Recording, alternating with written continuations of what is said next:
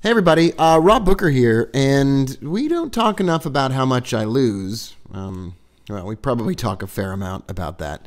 I've been long the CAD Swiss since February 11th, and I'm down $22,000. So I want to talk today. Someone asked me on Twitter, a friend of mine actually said, hey, is that a big friggin' deal, or how do you feel about that?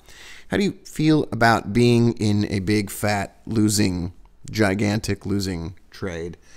And I don't actually feel that bad about it.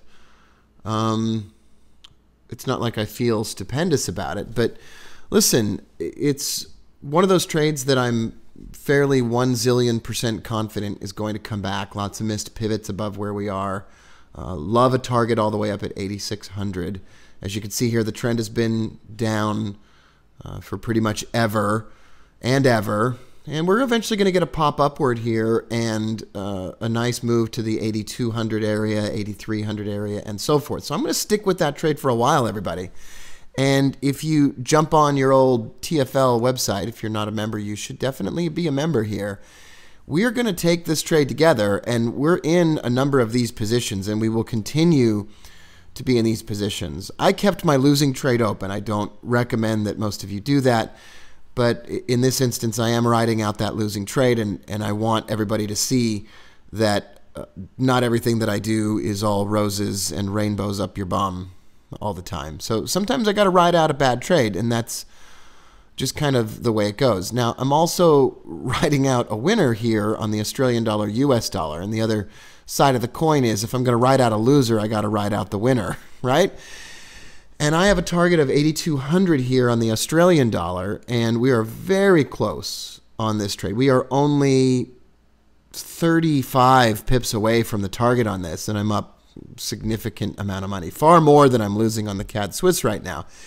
And it's times like this that I got to go to the movies or I got to like do something else completely so that I don't fudge with the trade. Because like I said, if I'm going to ride out a losing trade, then I need to be willing to ride out the winning trade also. I need to be able and willing to last it out and hold on to the winning trades all the way to their profit targets. And I just want you to know I'm not really dying 1,000 deaths or anything, but I would very much like to just close these trades, and I'd like to do it right now so that you can see me making a bunch of money, because that would make me look great and all that kind of stuff. But the fact of the matter is I'm not going to touch it.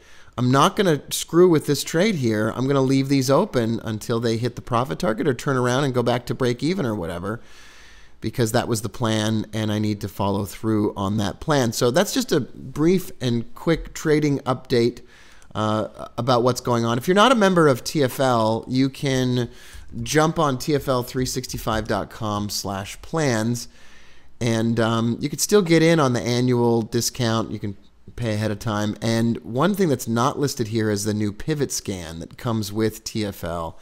And if you want to trade the trifecta system together with me, this new pivot scan is ridiculous. What this pivot scan will do is it will show you all of the financial instruments that have recently missed their weekly, monthly, and daily pivot. So I can go back to last week and stretch out the calendar here, and I can look at all the financial instruments from the NASDAQ to the New York Stock Exchange to the Amex to Forex and whatever else, and I can see everything that's missing its weekly pivots.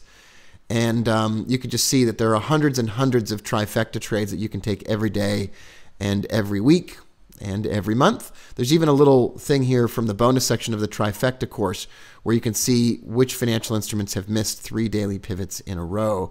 And those are, of course, quite uncommon, but you could still look those up. So anyway, happy trading, everybody. If you're in these trades together with me, stay strong on that Australian dollar trade. Hopefully we'll get out of that trade today with a big profit. And CAD Swiss entries are coming up very soon. And we'll see you later.